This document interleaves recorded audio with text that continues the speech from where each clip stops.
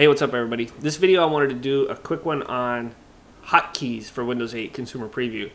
Some essential ones I think is going to make life a lot easier if you're not using a touch screen. Okay, so the first one I want to show you is the print screen option. Of course, Windows always had a print screen option.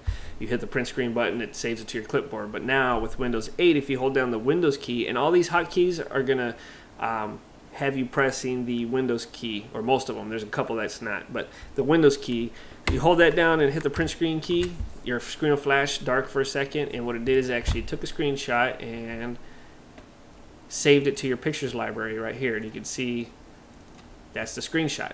Just took a picture of the left screen, but it did work, and I think it just gave it a default name of the date or something. But all right, the next one up is going to be the Windows key and the C, as in Chris.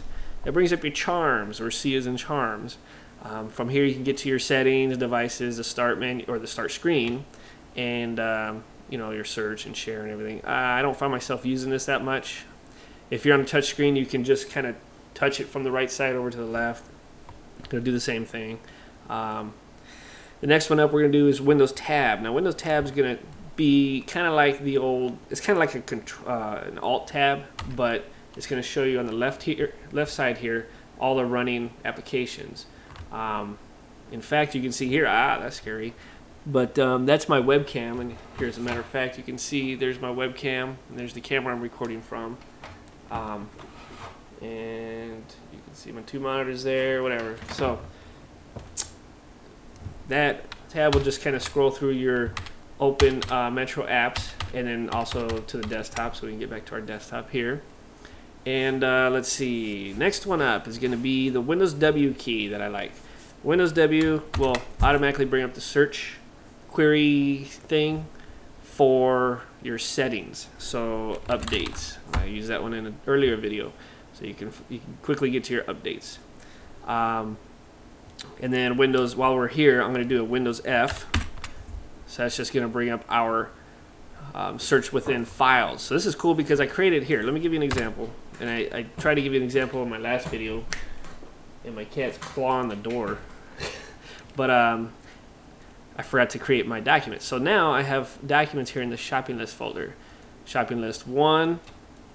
Okay, you can see I got bananas, oranges, apples. I want to search for the word apples on this whole computer. So if we go Windows F, and you probably can't see it on the top here because I don't have it recording that section, but I'm just going to type the word apples. And on the left hand side you can see it found the word apples in the shopping list file, so you can double click it and it'll open that file for you. That's a really cool feature. Windows I brings up our settings menu. So this one's kind of cool. I use this one a little bit, especially for like turning off a computer. You know, you get your power button there, you know, stuff that's kind of in your sys tray, PC info, and all this other stuff. So Windows I will toggle that on and off. Windows X. This one is, I don't think this was in the developer preview. If it was, I never knew it, but this one, for all you techies out there or power users, sysadmins, this one you'll want to get to know, and it's going to be your best friend. Well, it depends, because a lot of people still like using the run menu or just the search query. So, but this is a quick little system utility settings that you get down here. Now, if you want to use your mouse to get to it, if you just hover over the left corner and then right click, it'll bring up the same menu. But Windows X will do that. So you got, of course, you can see what's in here. I'm not going to list it all, but there's a lot of cool things in there. Next up is Windows D. Now that's been around for a long time as well, but I just wanted to show you this because let's say you're on your start screen. If you just do Windows D, it'll bring you to your desktop. Or if you're in a you know, a Metro app of Solitaire, you go to Windows D, it'll bring it to your desktop. And that's another thing. If you hover in your top left, you can see, you'll see that, you know, you'll see one of your apps that's running. And if you look down below, you can kind of see some little squares that just corresponds with other Metro apps running. Now, before, I don't know in the developer preview, but I don't think you were able to close these. I don't know. I didn't fully test out the Metro app stuff over there. But like here, if I don't want this webcam one going anymore, let's leave the webcam one up. Let's say I don't want pinball up running. I just right click it and close. And that's another thing. When you right click, you can snap left or snap right, and that's going to be our next hotkey. For right now, I'm just going to show you. Let's snap this left. So now we can still have the Metro app on the left, but the what is it? Windows, I think, period. So if you hold Windows period, that's going to toggle your Metro app to run wherever the heck you want it to run. So let's get back to our desktop, and how do we get rid of that? I don't remember. There we go.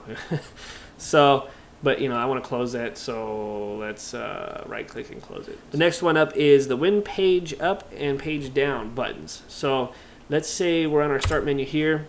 If you hold down the Windows key and you hit page up or page down, it's going to move that start screen to the left or to the right monitor, whichever one you prefer.